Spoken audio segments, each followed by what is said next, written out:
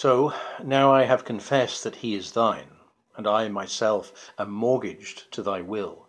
Myself I'll forfeit, so that other mine thou wilt restore to be my comfort still. But thou wilt not, nor he will not be free, for thou art covetous, and he is kind.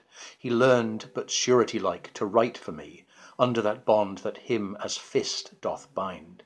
The statute of thy beauty thou wilt take, thou usurer, who put'st forth all to use, and sue a friend, came debtor for my sake.